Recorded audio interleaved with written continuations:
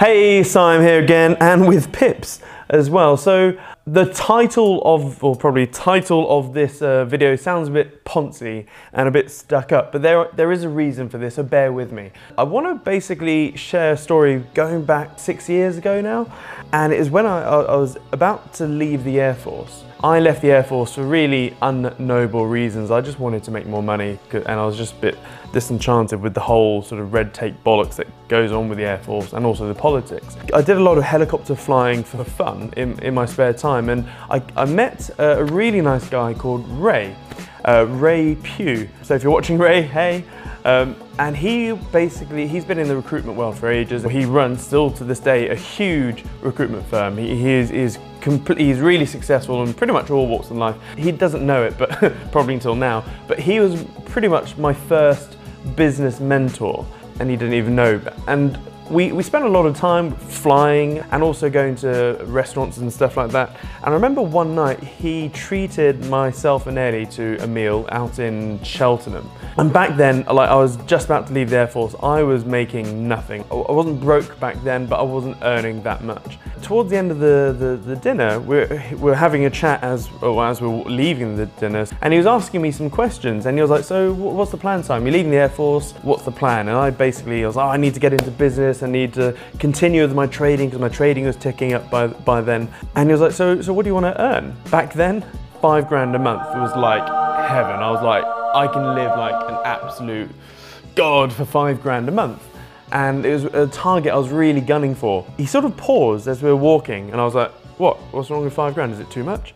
He sort of sniggered, but in a nice way. He sort of laughed, but a quick and he basically said, well, trust me, Siam, $5 grand doesn't get you that far these days. And I was just sat there in amazement. I thought, really?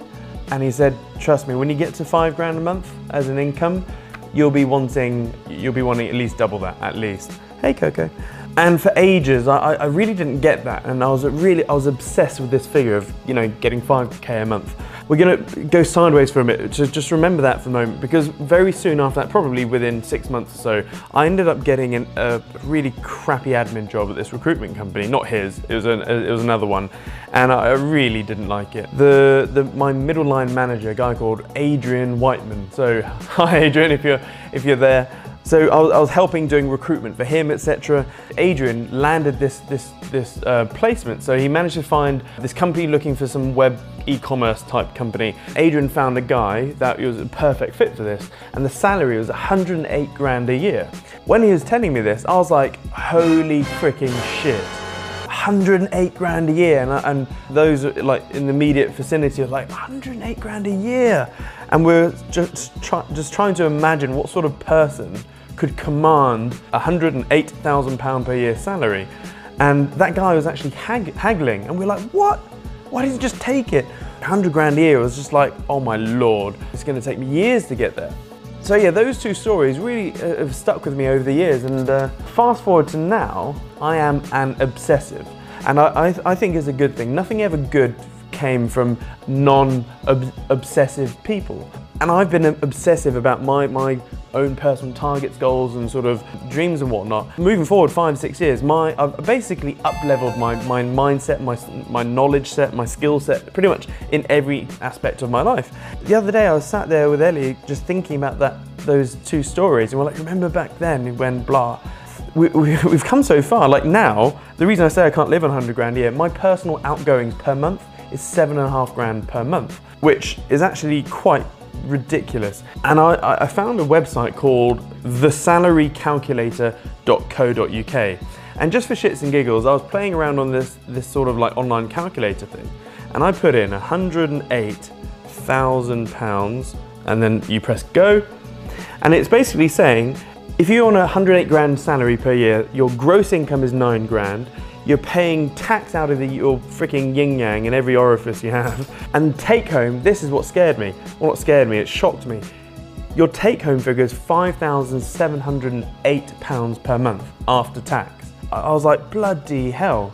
You're on over 100K salary and you're only taking home $500-700 a month. And it sort of reminded me why PAYE, so salaried income, is literally the worst type of income stream you can ever ask. Some people call it the half money income stream. I really call it the 60-70% income stream, because you're pretty much taxed 40-50%, depending on your Coco's going bloody kill mode on me at the moment. So you're taxed out of the yin yang that way, and then everything you buy, you're taxed 20% because you've got to pay the VAT on things you buy. So yeah, so my overriding thing on this is that, like, don't focus on the money so much. Focus on being the person you want to be, and focus on what knowledge level, what skill sets you need to have to be that person to nail whatever target it is. And money is just a byproduct of value. It will come over time. So a bit of a convoluted story here, but hopefully it helps. Don't focus. I know whatever's measured improves, but try and measure and focus on the thing that will get you there, not the actual target. So hope that helps, and my arm is all right. I'll see you soon. Cheers. I apologize for this. I know most YouTubers and whatnot, say everything from head, but I'm too dumb for that. I have to have notes.